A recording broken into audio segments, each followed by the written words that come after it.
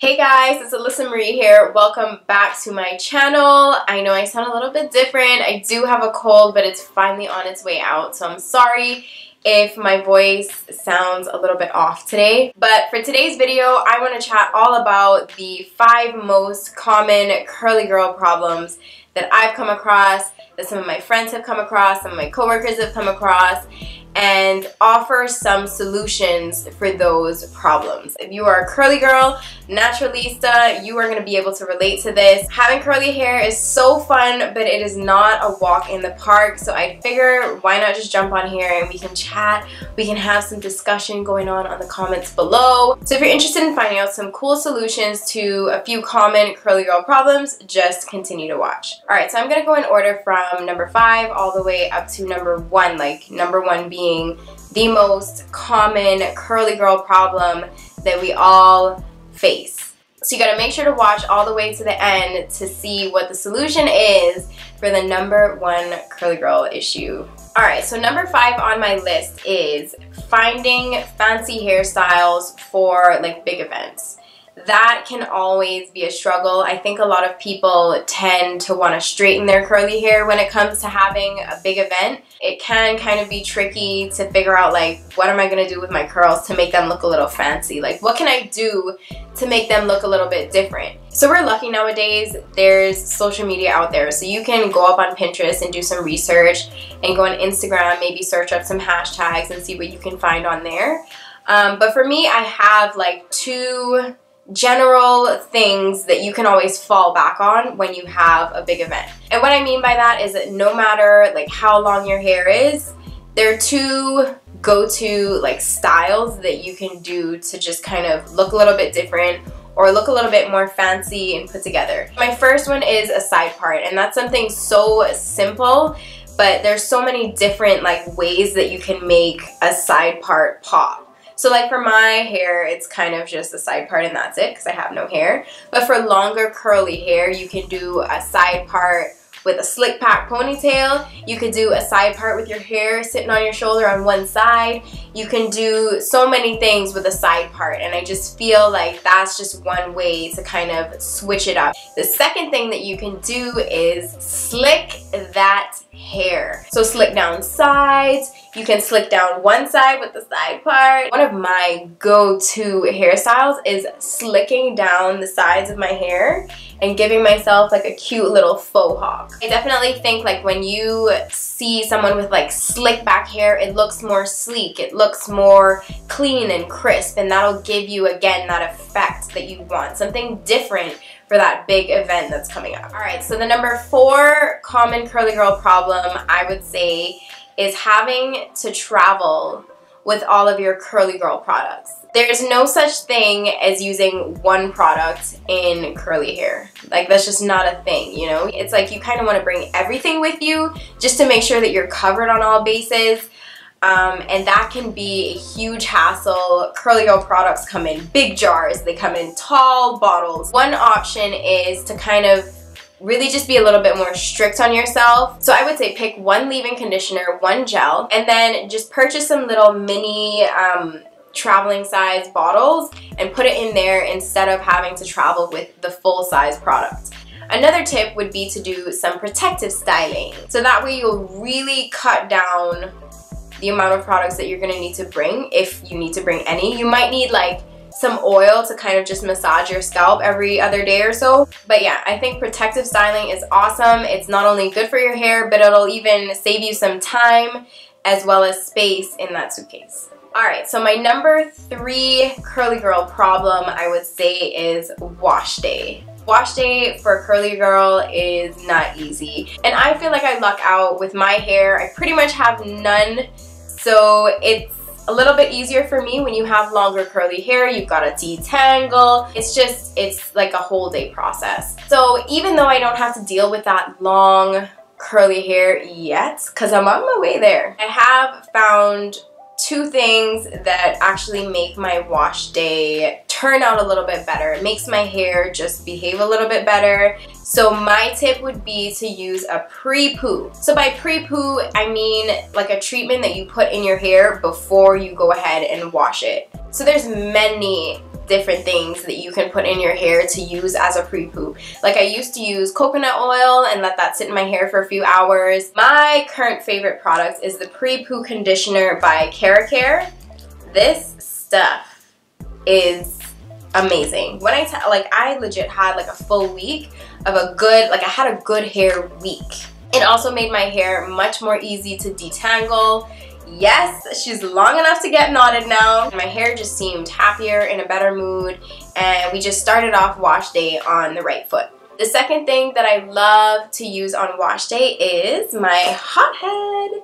This is another thing that really makes my hair happy. If your hair is happy, then you ain't gonna have a stressful wash day. And this guy makes my hair really happy.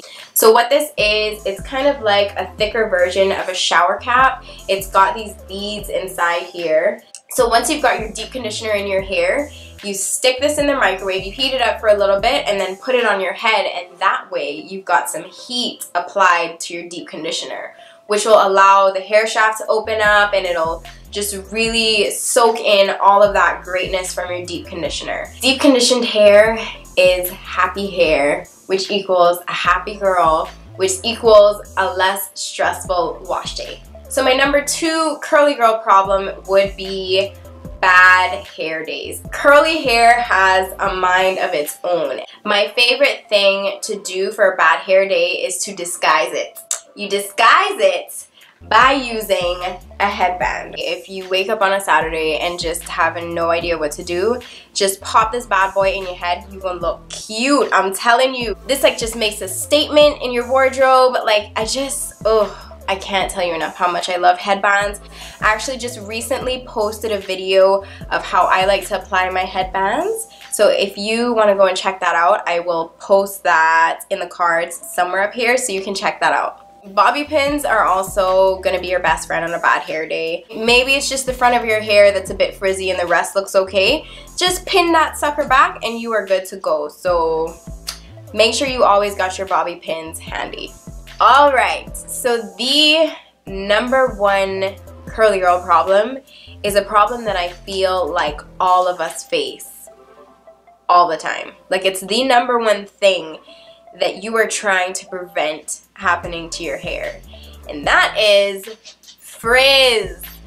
Say it with me.